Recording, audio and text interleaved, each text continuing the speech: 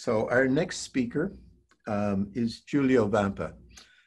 Giulio Vampa is a new scientist at National Research Council.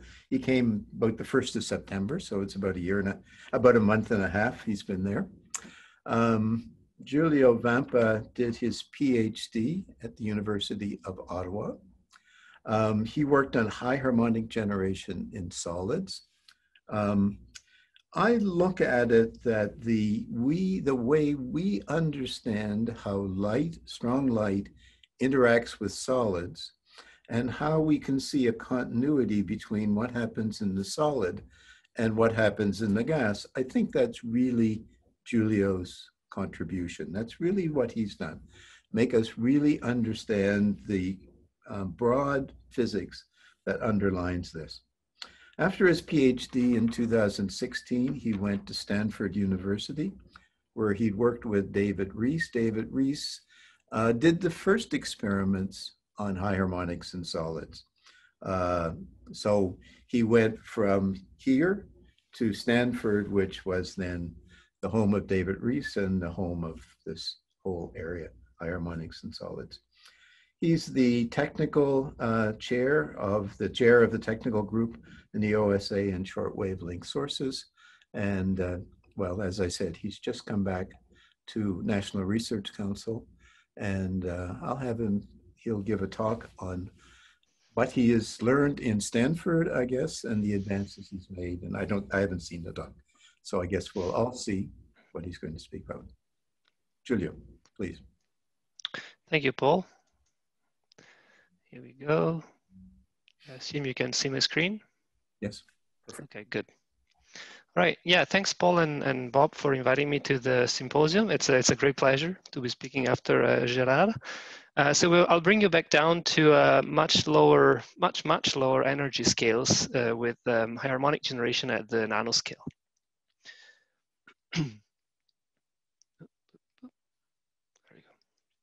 So what is high harmonic generation? So high harmonic generation is an extremely nonlinear optical process that converts intense femtosecond laser fields or photons, possibly at infrared frequencies, to the high order harmonics. That is coherent short wavelength radiation, and usually the interaction happens in a gas target, or it has been so for a very long time and still is predominantly so.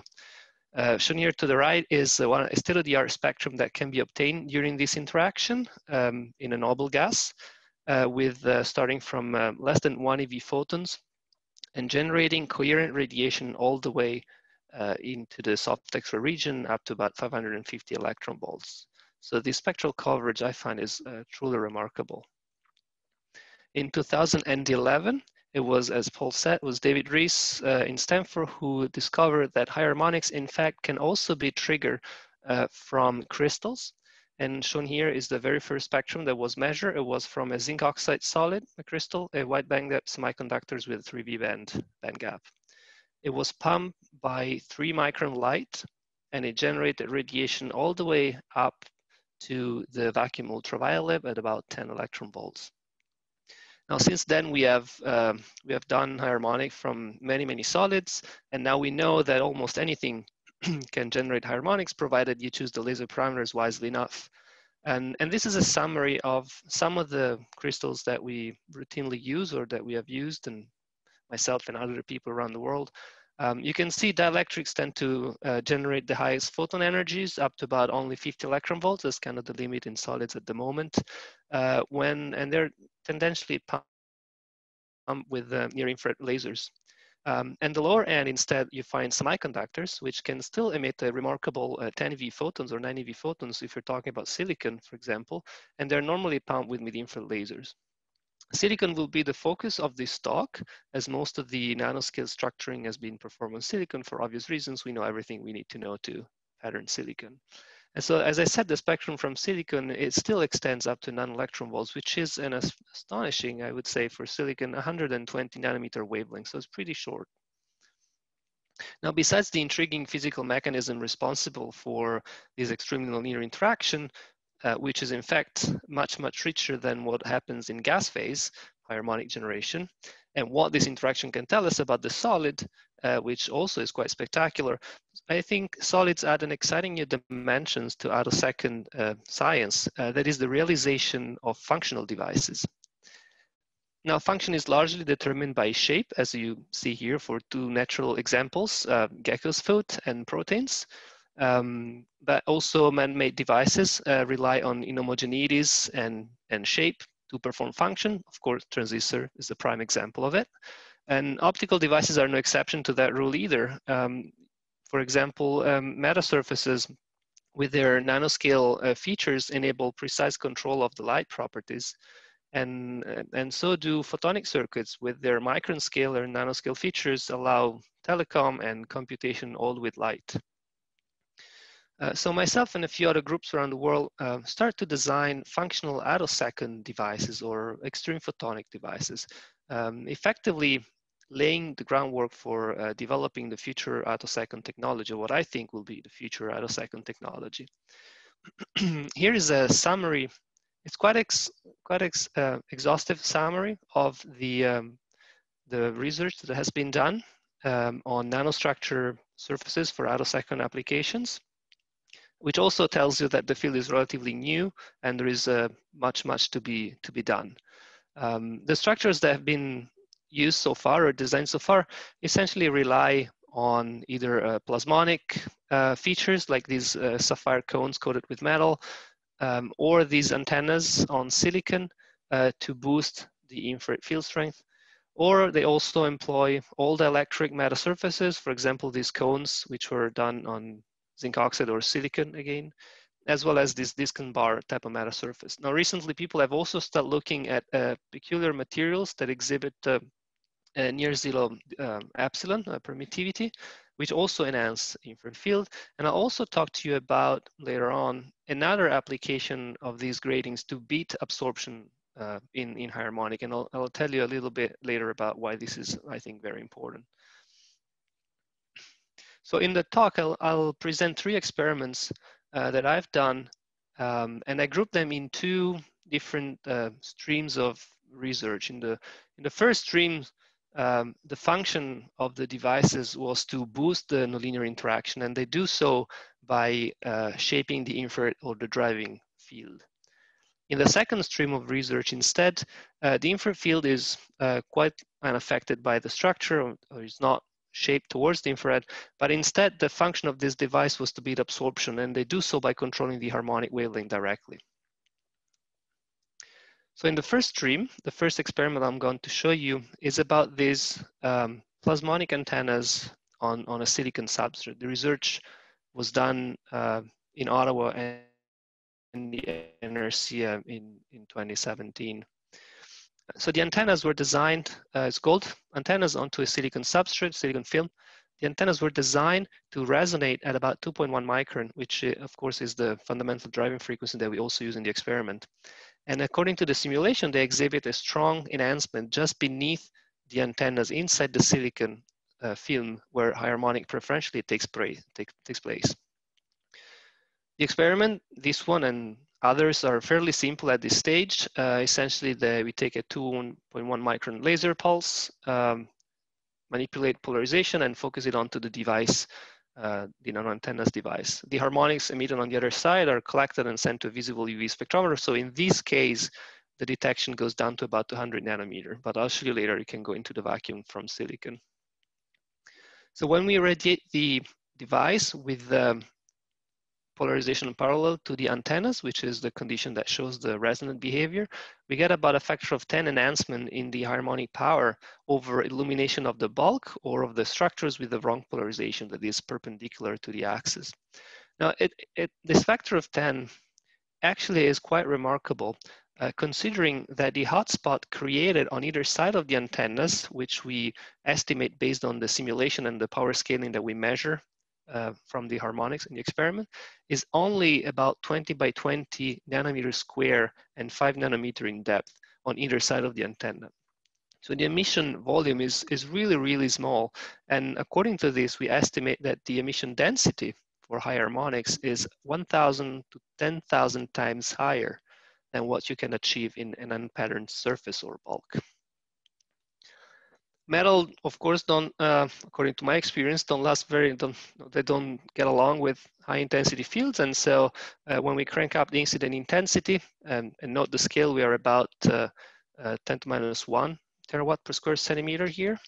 The antennas, show widespread damage or progressive damage, which lowers the enhancement, and eventually emission from bulk takes over. This is an important point I'll get back to later. Now, to overcome the damage of the metal and to sort of increase the emission volume, at Stanford, we designed a resonant metasurface again, but in this case, all dielectric. It also employs this silicon platform, silicon on sapphire. And so it's composed of this array of bars and disks, and the metasurface exhibits a phenotype resonance or an interference at about 2.3 micron, which of course is also the frequency that we pump it at. The resonance that shows up like this phone interference arises from an interference between two pathways. One is the dipolar excitation of the bars. Due to their shape, they allow the dipolar excitation. And the other one is near-field coupling of the power from the bar to the disk and back to the bar, which can radiate afterwards. The disks themselves, because of the shape, they don't allow this dipolar resonance, electric dipole. Whoops. Now, because there is a resonance, the structures still have a high Q, which means they allow enhancement of the infrared field, and it's all dielectric, which in principle means they have a higher damage threshold and the emission volume is larger because the light is not confined so tightly as with plasmons. Here I show how the metasurface works in the time domain. I take two snapshots from the top. Panel D is an early time, and panel E is a later time, and panel F shows instead the complete time evolution at 3 selected points.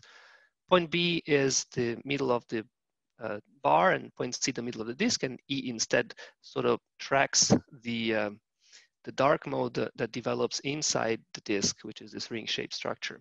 So the light is coupled directly to point B and then flows straight from point B to point C, that is in the middle of the disk.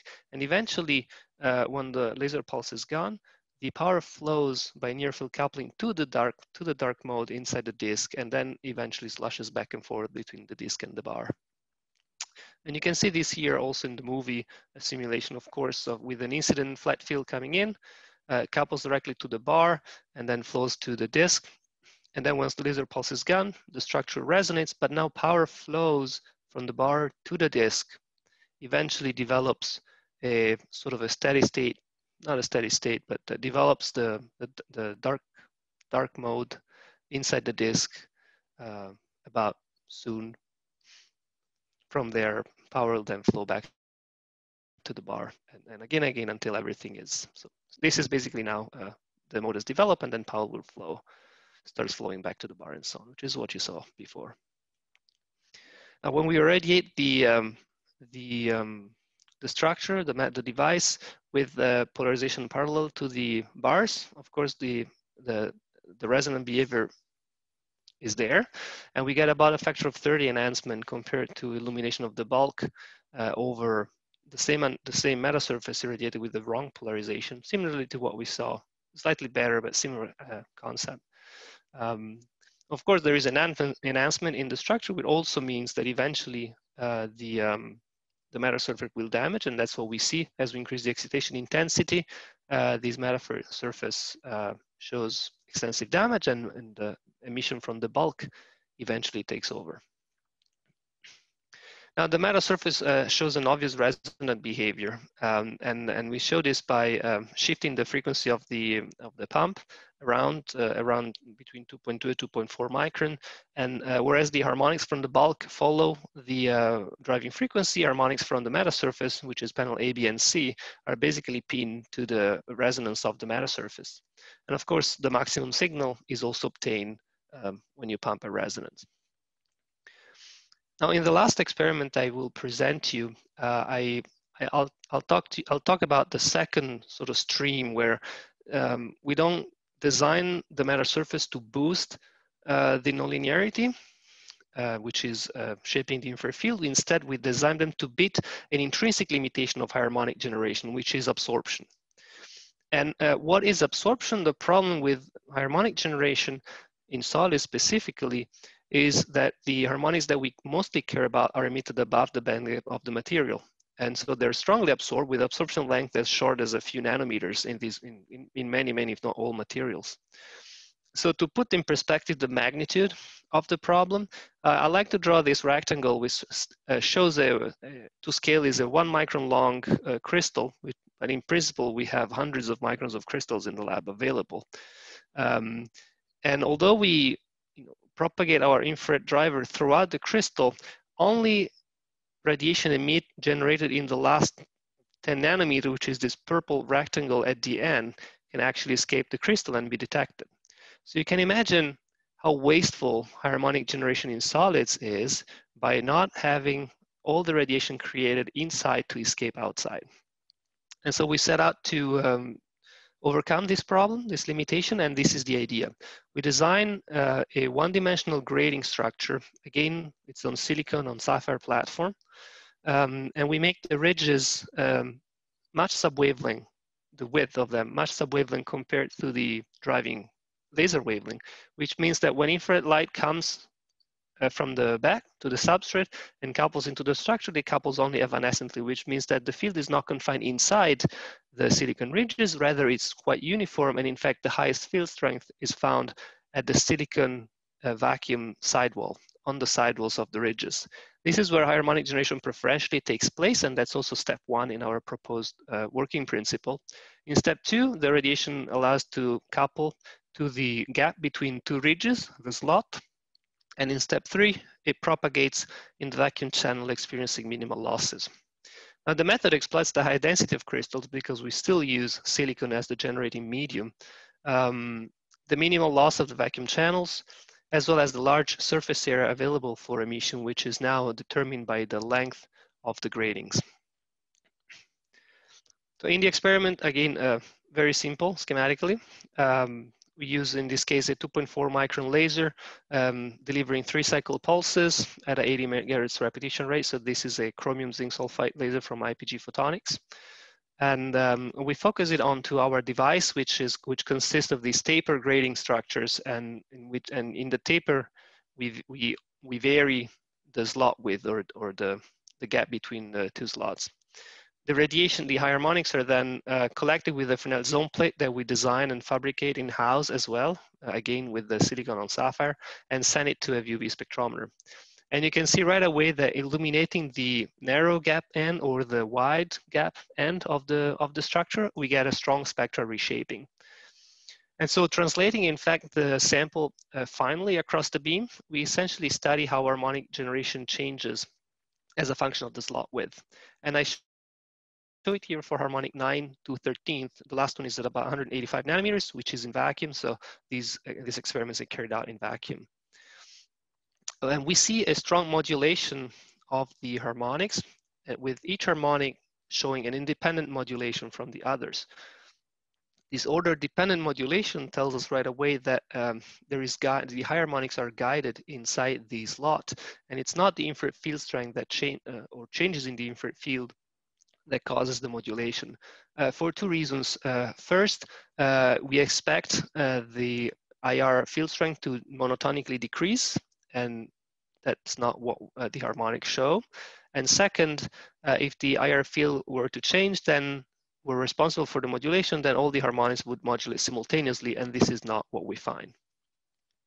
Now, to confirm that we have increased the extraction depth, we study the harmonic emission from at different guiding distances, essentially fabricating different samples and etching them down to different heights. And as a control experiment, we also do the same on a thin film, which is essentially the areas adjacent to the grating. On the gratings, we see a monotonic increase up to about 700 nanometer guiding distance, which is 100 times more. It's a 100-fold increase of the extraction depth compared to bulk, because we know that the absorption length is about 7 nanometers in silicon. at this wavelength.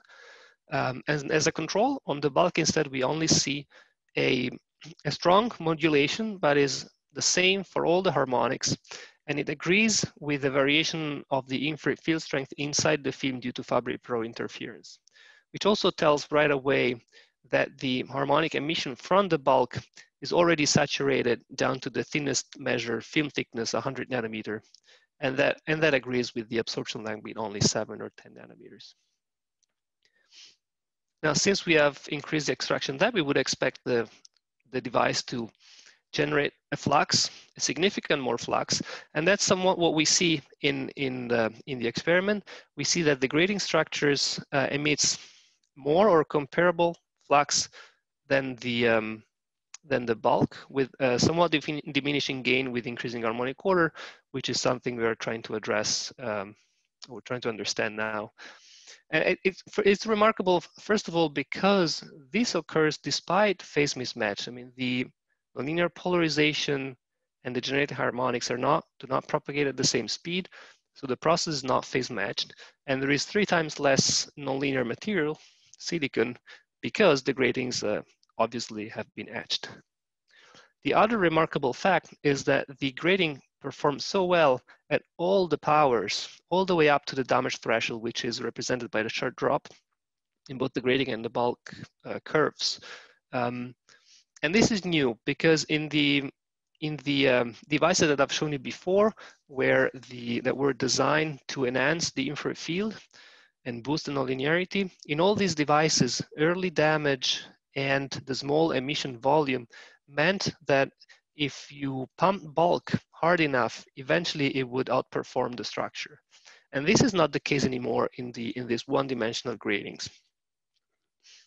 Now, looking ahead, we are trying now to pattern the grating along the propagation direction to control the phase velocities and possibly achieve a phase matching or a quasi-phase match interaction, which would boost the flux even further.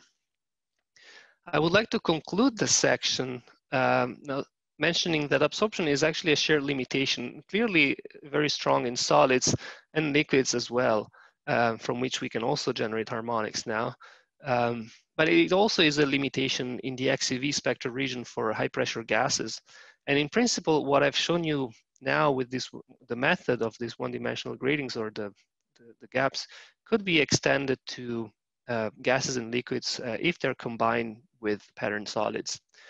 Also, it does not require strong fields to work. In principle, it can work for perturbated nonlinearities as well. And for example, it could be used to extend the use of nonlinear crystals to their absorption bands. Now, I would like to conclude for good now, just summarizing that I've presented you how nanostructured solids can benefit high harmonic generation and extreme photonics probably in general, with 2 streams. One, what most people have been working on at enhancing the driver, and another stream that instead tackle the intrinsic problems or limitation of harmonic generation. I believe nanostructured solids add this new exciting dimension for extreme photonics, which will eventually lead us into a new way to develop attosecond technology. Thank you.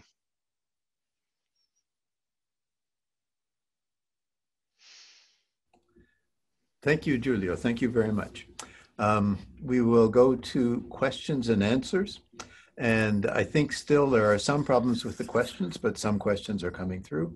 And there's some questions turning up on an internal chat, which perhaps I can ask after the first ones are asked. So let me pass this on to Sean or Jeremy, and they can ask the questions that come formally as questions. Okay. Thanks, Giulio, for the very nice talk. So yeah, I see the one that came from one of the panelists here. So maybe I'll start with that one. The question is, in the beginning of your talk, you show high harmonic generation in several high Q resonator structures. If the quality factor is high, the line width that the resonator can accept is also very narrow. So how does this narrowness affect your nonlinear process, given that you are using a laser with a large bandwidth? Does this fact hint that you would get better harmonic generation from narrower lasers? So now it's a good question. I don't think, so for high harmonic generation, you want high fields, and that means short pulses. You can't just use very long pulses and low fields.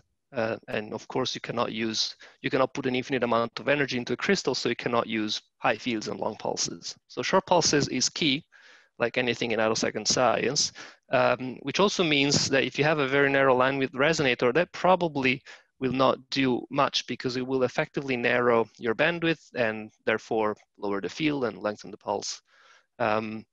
The plasmonic structures, in this sense, they're kind of ideal because they have such a wide bandwidth. The metasurface instead has this narrow funnel-like interference. And truthfully, it is not clear to me, and I think to my colleagues as well, how truly that metasurface works for high harmonics. How are we making use of the narrow funnel-like interference? Because clearly there is enhancement, but whether the funnel type interference plays a role, that is not so clear to me. Okay, thanks. And there's actually a follow-up question on this from the panelist. What is the Q of the resonators you used, and what is the bandwidth of the laser you used? Oh, okay. I don't know what the Q is. I can point you to the paper, and also there is the linear version of the theory. I can go back to that. There is also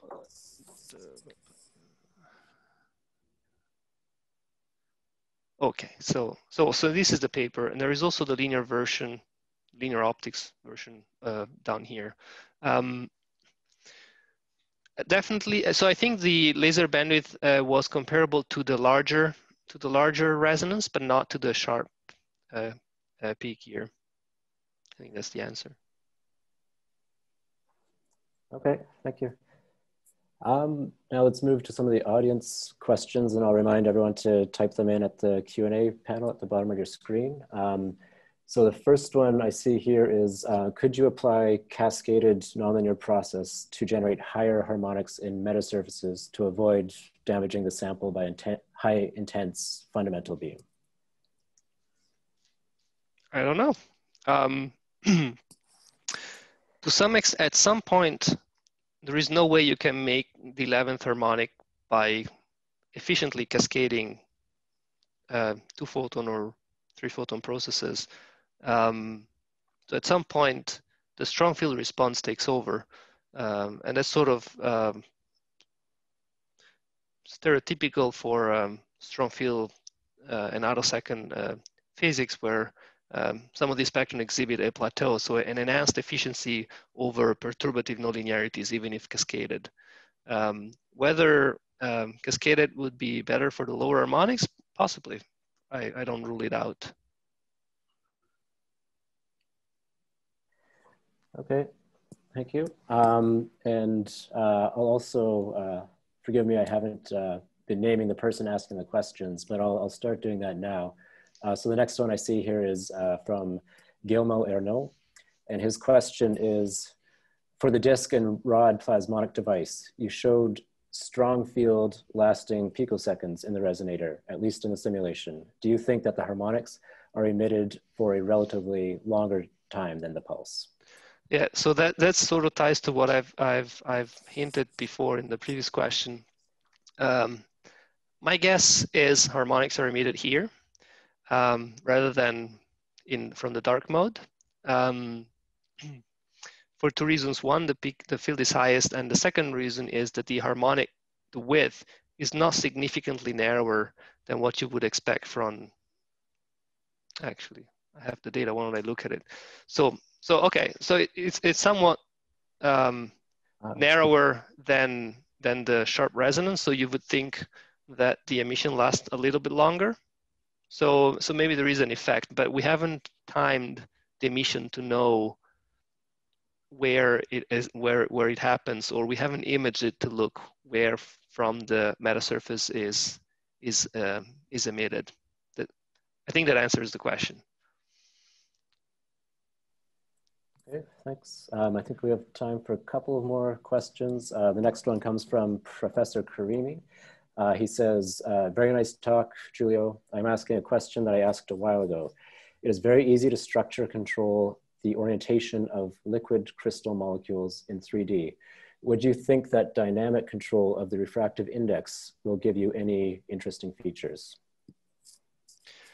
I think I already talked to Ibrahim about this in the past, and I'd be very interested to know more about how we can use liquid crystals for and strong fields together. I think that answers. Okay, and maybe let's ask one more from Professor Jacob Critch. He says, thank you for the very nice talk. You motivated your work as helping to make functional devices. Can you say more about your vision of what functionalities you want to enable with high harmonic generation in these materials? Yeah, thanks for the question. There are, at the moment, essentially, I would think sensors is one prime example of where strong fields could really beat what you can do with standard type of sensor, even optical sensors. For example, in the plasmonic experiment, you could sense a change in the refractive index by looking at the, or sensing the phase variation across the resonance as the resonance shifts. And if you were to do this at the 10th harmonic, you would get 10 times the sensitivity to that shift. So that's a simple example of how and why high harmonics is a great tool to enhance sensing capabilities. Beyond this, the fact that we can make on-chip XUV or VUV sources would be great, in my opinion, to have for on-chip UV spectroscopy that does not require vacuum and does not and so it would be sort of a portable way to have a UV spectrometer on your fingertips. This would be another example. I think that for the moment is what is in my mind. Basically sensors, I think so. And then maybe something else will come up, but it will be too late to say.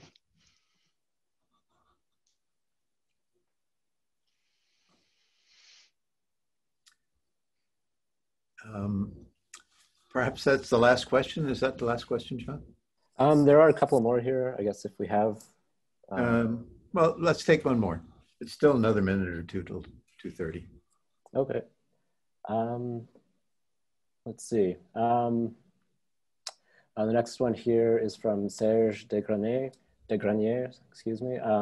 One of the slides indicated that dielectrics are the best solids to generate high harmonics. Why is this the case? I mean, correct. It is not the best to generate high harmonics. It's the one that makes the highest photon energy. And if you're asking what, so to make the best harmonics, I think it depends on what you want to do with it. For example, for me, the best harmonics is silicon because I can make devices with it. If you are talking about dielectrics, they're great. They're what we need to reach into the VUV or the XUV spectral region. What was the question about? I think I missed. Can you say it again? Sorry, let me try to pull it up here again. I have it, Sean. Okay. One of your slides indicated that dielectrics are the best solids to generate high harmonics. Why is this the case? Oh, okay. Why? So, okay, as I said, not necessarily the best. Why is it the case that they emit in the XUV? The reason is that due to their larger band gap, we can pump them harder before breakdown occurs. And if you pump them harder, it means you can gain the electron that is involved in the harmonic generation can gain more energy. And of course, it helps that you start already from a 9 eV band gap as opposed to just a few eV band gap. So that's a rule of thumb reason why that is the case. But then different solids have different efficiencies, of course, and that becomes more complicated to understand why. Okay. So let me take the opportunity again to thank Giulio for a very good talk. very clear and everything like that. To put the context, put this whole session in context, from Gerard, you heard high intensity physics pushed to the very extreme, and the possibility that we can even use it to influence particle physics and experiments in particle physics, very extreme physics. So that's one side of extreme photonics or very high intensity physics. But the other side is to bring it into ordinary materials, into solids, and to probe them in completely different ways. And that's what we heard from Giulio. I'd like to draw your attention as well to the talk coming up on Friday on metamaterials. And so you might wish to think about metamaterials and think about this in this talk in the context of the metamaterial talk that you'll hear on Friday. Now, the Schawlow-Townes Symposia have always had three parts. They've always had a high-profile speaker, Gerard Maroux, a young speaker, Giulio Vampa, and posters by some of the best PhD and postdoc students anywhere in the world. And so I suggest that you now take the opportunity to go explore Zoom for a poster session. And so that's what we've set up. I believe you have to leave and get the link to the poster session. But you could wait just a minute and see if Natalie will put you in. But I think we were all sent a link to the poster session yesterday, and you should have it if they know about you. But perhaps Natalie can let you in anyway.